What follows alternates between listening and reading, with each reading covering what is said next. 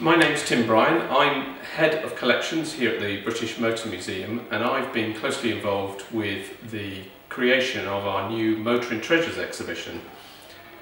So the item that I've picked for this little video is this petrol can, which is a relatively humble piece of kit. Thousands, probably millions of these were made over the years and probably are still made. We've got lots in our collections.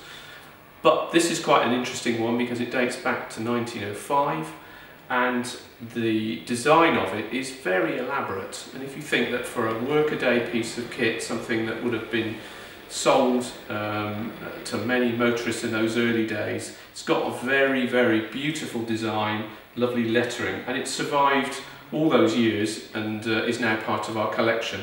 And even more interesting is it's still got its original label, which tells you where it was sold, which was a garage in Wigan in the north of England.